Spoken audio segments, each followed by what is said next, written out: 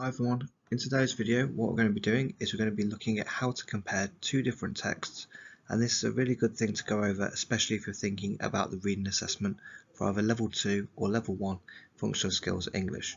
If you haven't done so already, please can you like and subscribe, it really does help us out when you do so. So by the end of the lesson you'll be able to recall how to approach high value questions, understand how to make comparisons, and the final one, apply your understanding to respond to an exam style question.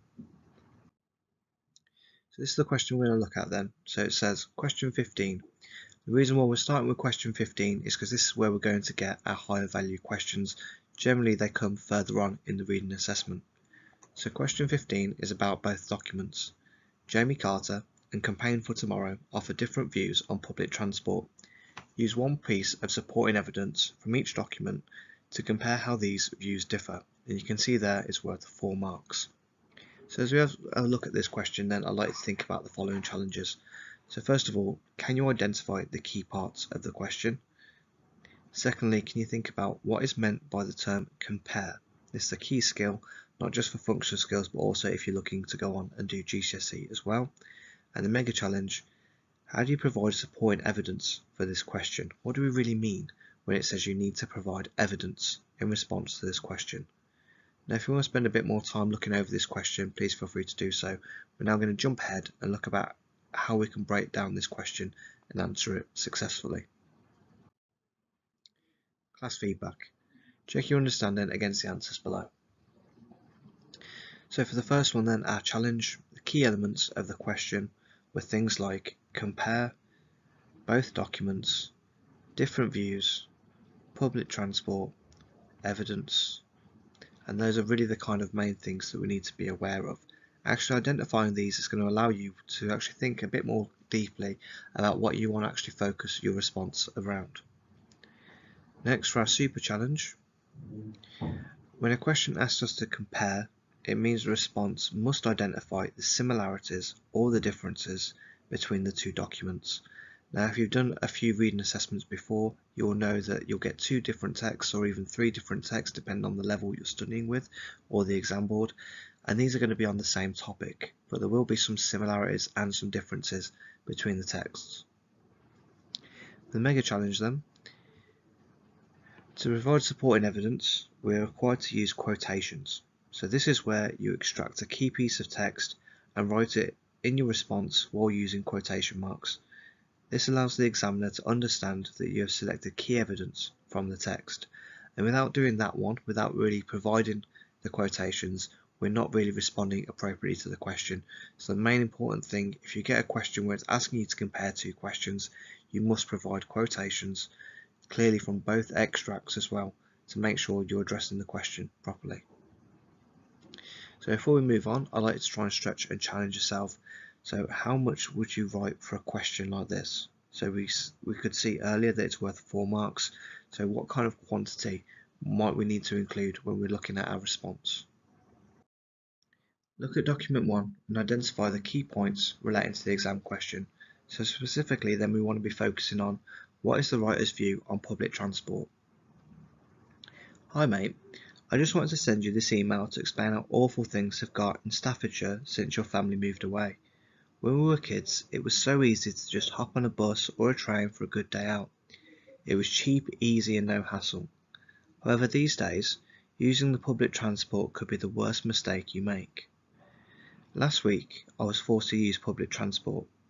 They say bad things come in threes, so I really should have been expecting something bad to happen as soon as I had an issue booking my seat online. It took me 45 minutes to book my seat. The website kept refreshing and losing all of my info. Then when I was finally able to pay for the ticket, the confirmation email was nowhere to be found. As if this wasn't bad enough, things only got worse when I got onto the train. So if you want to pause the video here and go through it at your own leisure, please feel free to do so. We're now going to jump ahead and think about some of the main quotations you could identify to show the writer's viewpoint on this issue. Class feedback. Did you identify the following quotations? Which one best shows the writer's viewpoint? So the ones I've selected are, these days using the public transport could be the worst mistake you make. Last week I was forced to use public transport. Things only got worse when I got on the train. And it's really important to think about the type of adjectives that are being used, the language that's being used when they're talking about the topic. So for example, a word like worst is a superlative. That means that it is by far the highest extent of something that you can do. In this case, the worst thing is the highest extent of a bad thing that can happen.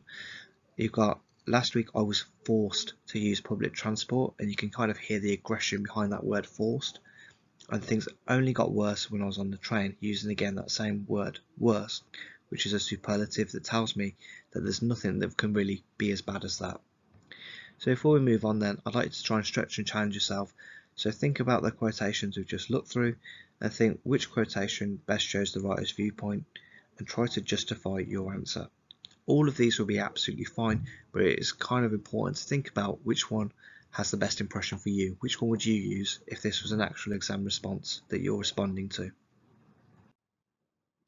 Look at document 2 and identify the key points relating to the exam question. So same as before then, what is the writer's viewpoint on public transport? So I've already looked at the first document, we've looked at the key quotations, we're going to do exactly the same thing for the second text as well. Time to forget fossil fuels. Are you worried about our planet? Are you concerned about the effects of fossil fuels on the environment? Here at Campaign for Tomorrow, we are striving to make a better future for all. One of the best ways we can all work together is by ditching our personal cars and relying more on public transport. Research has shown that public transport has helped to reduce carbon emissions by 20% since 2017. We understand that this is easier said than done, but nothing worth doing is ever easy. For generations we've abused this earth. We have put ourselves in a hole, and we have no choice but to do whatever it takes to dig ourselves out of it. We need you to put up with the delays, the expense, and yes, even the bad smells that come with using things like buses and trains. Many people would argue, well, what about the cost? However, compared to the cost of tax, insurance and fuel, the price of which seems to rise each week, we all have the potential to save money and, in the process, save the planet. So again, just as before, if you want to pause the video here and go through it at your own time, please feel free to do so. We're now going to jump ahead to look at some of the key quotes that you might have been able to select from that extract. Class feedback. Did you identify the following quotations, and which ones best shows the writer's viewpoint? So the first one was selected then is, one of the best ways we can all work together is by ditching our personal cars and relying more on public transport. Number 2. Public transport has helped to reduce carbon emissions by 20% since 2017. Number 3. We need you to put up with the delays, the expense, and yes, even the bad smells. And finally, we all have the potential to save more money and, in the process, save the planet. Now, a good thing to think about as well when you're looking at your quotations is, can you identify one that's not going to take you a long time to actually write out? So the first one, for example, would take quite a long time to actually write out. So would there be a more appropriate quotation that you could use? And again, we're thinking about which of these quotations best shows the writer's viewpoint. So think about which one would be the quickest and easiest to write down, but also think about which one best conveys the viewpoint and that overall kind of captures the sense that the writer is trying to convey to the audience. Now, what we've done now then is we've looked at both of the texts, we've looked at some key quotations, and now we're going to think about putting them together to respond appropriately to the question we looked at earlier. So look at the exam response and attempt the challenges that follow.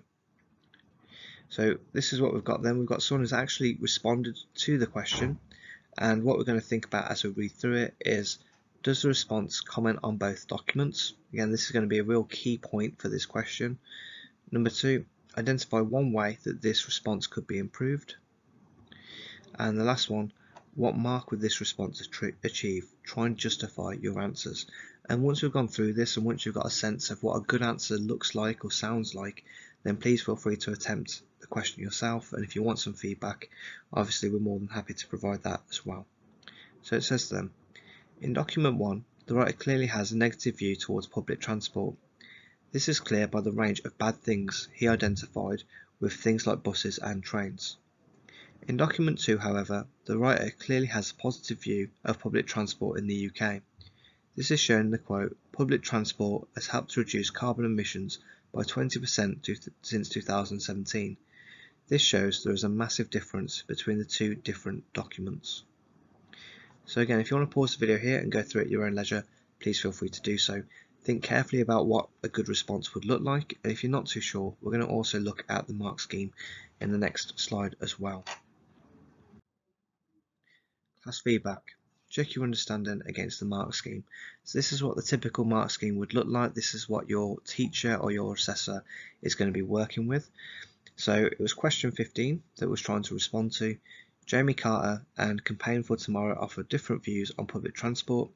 Use one piece of supporting evidence from each document to compare how these views differ. I'm going to start off with something that's going to start us off with just getting 2 marks. So this was out of 4 in total. So we want 2 marks and then 2 marks for something else, okay? So have they made a valid comparison supported by one piece of supporting evidence from document 1 and one piece of supporting evidence from document 2? So essentially all they're looking for is, have you used quotations, actually used evidence from both texts? Now if we actually think back to the response we just looked at, they didn't do this for both texts.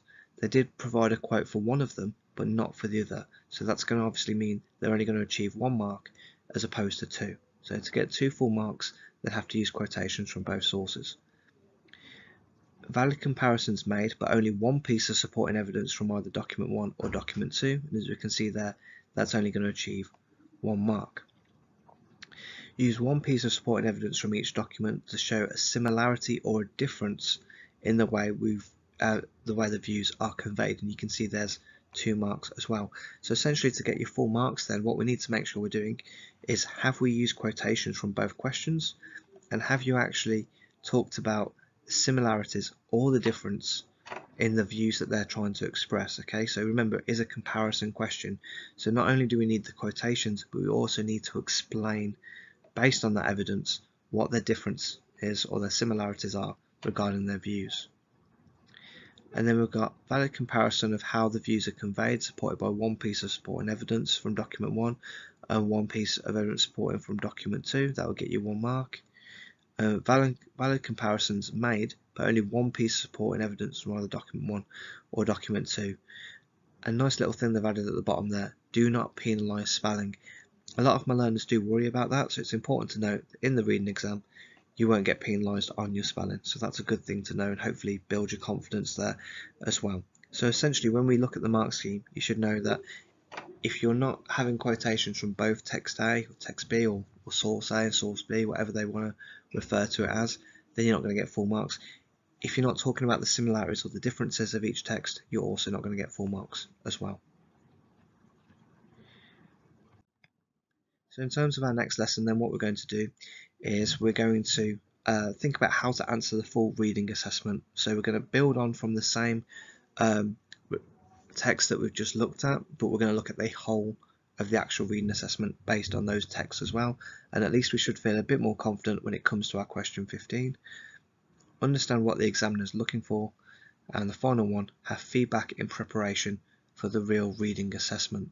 So if you are actually thinking about doing your reading assessment soon, do make sure you get that feedback. If you're not getting the feedback you need from your teacher or whoever it is that might be supporting you with this, please do try and get in contact with us, subscribe, join our membership, and then that way you'll be able to access all the benefits that come with it as well. If you need any additional support or help, the new videos will be added every single week. Alternatively, leave us a comment below or visit our partner channel Bookworm Teaching for more lessons and guidance on all things English. Thanks ever so much for listening, guys, and all the best for your work and revision in the future. Bye bye.